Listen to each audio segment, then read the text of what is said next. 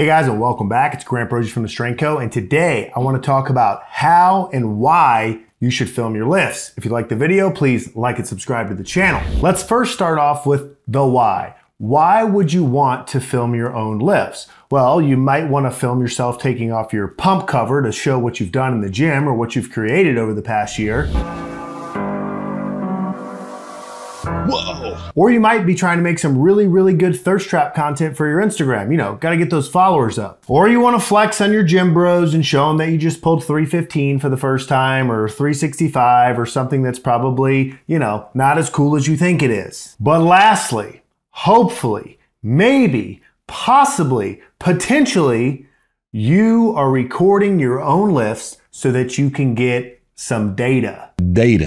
That's right. You're recording your lifts to watch yourself back and see a couple of things. One, how you executed the lift. Is your form good? Is your technique good? Are you doing it correctly? Are there issues you need to fix? And two, what is the bar speed? What is it telling me today? Is this weight moving faster than it was last time? I went up in weight. Is it the same speed as last time? Is it faster? Am I getting stronger? You want to know these things. And maybe you want to know these things because you have a coach. You have an online coach and you're uploading the videos and they're giving you feedback as to what is happening with your lift and making programming decisions for you. Or maybe you've been studying yourself and teaching yourself how to lift weights. Maybe you read Starting Strength or some other book that describes form and technique and how you should conduct the lifts. And you're watching people lift on YouTube and you're comparing yourself to them. I get it. I've been there. And that is part of being self-sufficient. That's part of personal responsibility,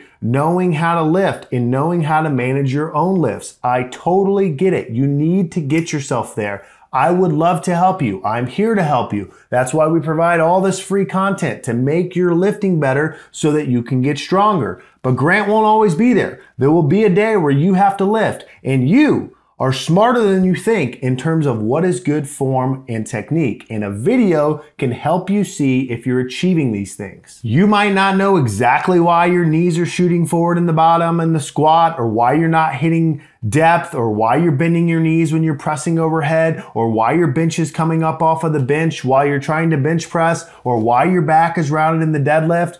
But you're smart enough to know, hey, something's not right here. Now, what I'm gonna show you today is how to film your lifts so that you can get the most out of what you're recording. Or if you have a coach or you're using some type of service, that person that's looking with their trained eye, with their experience under the bar and coaching barbell lifts, can see the most things possible. We offer this service on our online Slack community. It's just $29 a month. You can join, get access to 4 to 5 starting strength coaches. There's a forms checks thread in there. You can put your squat in. But let me tell you, if you record it incorrectly, not only are you wasting that coach's time, but they also can't give you as much feedback as they could as if you had filmed it correctly. So I'm going to show you how to film your own lifts like a pro. It may not get that thirst trap thing accomplished for you, but at least your squat will get better. Okay, so we do offer an online coaching service where you can come live online on Zoom 3 times a week, and we coach you in real time. Those people, if they can't make the live classes, they can also upload videos. So I'm gonna show you some of my clients and how they film, because I taught them how to film, and then you can try to replicate the same thing. This is Big James. Big James is out of West Virginia. He's squatting with a Mars bar in order to deal with some shoulder and elbow pain he has. He trains jujitsu a few times a week, and we're just gonna notice where his camera angle is. As you look at this, his camera angle is at a rear quarter. So it's not directly from the butt, it's not directly from the front, and it's not directly from the side. The reason I want this view is because I can see the most. I can see his stance. That is, his width is the right width. It's under his shoulders or a little bit outside. I can see his toe angle to make sure that his toes are correct. And as he begins to squat, I can see his back angle as he leans over. I can check his depth from this position. I can see if he has hip drive out of the bottom. You watch there, his hips come up first. I can see the most from a rear quarter. And so James knows this is how I film. Now, notice that the camera is not on the floor leaned up against a sparkling water. It's not on the bench with two weights propping it up where the first bottom of the video when you send it to me is all bench. It's not 25 feet away leaned up against a kettlebell. You know what James did? James bought a tripod. And if you're serious about your lifting, whether you're hiring a coach or not, and you want to get stronger, buy a tripod. They're like $20 on Amazon. Just skip your next trip to Chipotle and buy the tripod. And then you won't have to prop it up all the time and record these videos that aren't any good. Get a tripod. Now, once you have your tripod, notice that James set it up as if I were in the room. He's trying to replicate Grant, 6'1" and jacked, in the room watching him squat. So it's about 5 to 6 feet high. It's at full height. It's where my head would be. Now, do I need to see other things sometimes? Yes, of course. There are times with lifters where I say, hey, something's going on funky with your knees. Put your camera directly in front of you and let me see it. Or I can't tell what's happening with your back angle. Let me see something directly from the side. Or have someone hold the camera and film where the bar is on your back so I can get a better idea if you're in the right location. Of course, these things happen, but 90% of the time, and specifically if you're uploading these for someone or you just want to form check somewhere on a free forum, rear quarter on the squat. Film at a rear quarter, head high. Okay, up next, I'm gonna show you how to film your press. We're gonna go all the way to Switzerland and visit my buddy Fred, who's lifting in his garage, or excuse me, in his laundry room. He's like next to the freezer or something. So let's take a look at Fred here inside his laundry room performing the press. Now, notice a couple things right away. I can see his feet and I can pretty much see his lockout. I can't exactly see the weights at the top, but I can see the bar. He's in a confined space, a constricted space, and this may happen to you. So he's actually brought the camera down lower so that I can see the whole kinetic chain from where his feet are in contact with the bar or the floor to where his hands are locked out with the bar overhead. The side profile is a great place to watch the press, because as we watch the press, we're able to see if his knees bend, we're able to see in the movement in his hips, and if he gets his hips back under the bar at the top, is the bar finishing over the shoulder joint, over the middle of his foot, or is it too far back? You can see a whole bunch from the side. A rear quarter can work here as well, but if you can get a side profile or even a front quarter so we can check the bounce in the bar if you're doing a press 2.0, that's super helpful on the press. Okay, up next, we're gonna take a look at the deadlift and how you should set up the camera for the deadlift. We're gonna look at our intern here at the Greenville, South Carolina gym,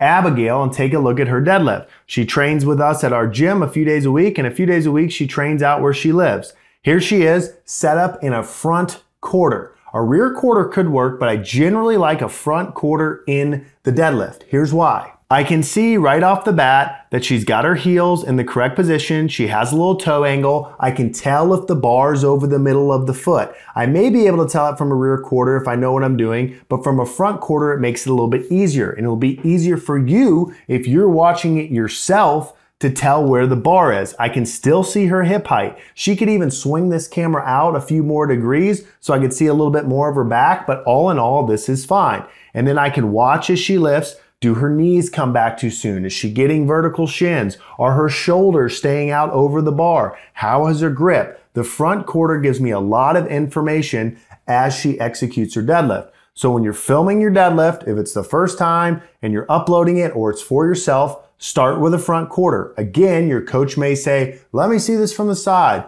Let me see this from the back or whatever, but a front quarter is a great place to start. Okay, and lastly, we're gonna show you the bench press. And this is one that people mess up all the time. Actually, people mess up all of these all the time, but I'm gonna show you the bench press. We're gonna go to Phoenix, Arizona and visit my buddy Jamie. So here he is, big Yale guy, Jamie is, and look how he's set up on the bench. He has the camera where I can see his feet, I can see where he's gonna be at lockout, and I can also see where his elbows are in the bottom position of the bench. This is very important. We want the elbows just in front of the bar at the bottom of the bench. So if you show me from a rear quarter, I may not be able to see it. If you show me from the side, the plates can sometimes block the elbow. So a front quarter, once again, higher, shot down is a good way to shoot the bench.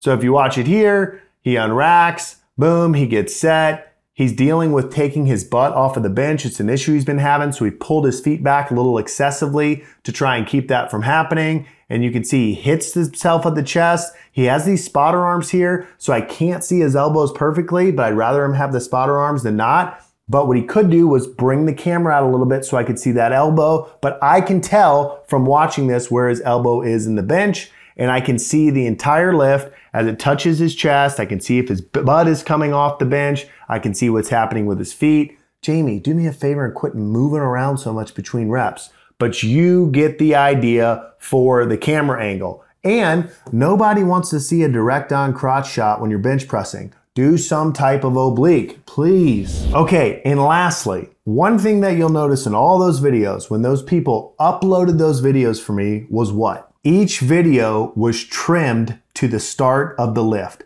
I don't know what a lot of you guys do before the lift, but what I know is a lot of times the video is 3 minutes long for a set of 3. There's a trip to the water fountain, you're hitting on your gym crush, you're circling the squat rack 17 times, you're walking up to the bar, you're saying your Hail Marys full of grace, all kind of preamble. Just squat, and when you're done, grab that little trim button, that little edit button on your iPhone, drag it to the start of the lift, grab all that little post-party high five and stuff, drag that ending to the left and show me the lift. If you want me to watch your lift, that's what I want. Now, with that said, occasionally and very seldomly, people's issue are taking the bar out of the rack. Maybe the way they're going under in the squat is causing some kind of pain in their arm. Maybe the way they're taking their press out is messing up their grip. The way they're taking their bench out.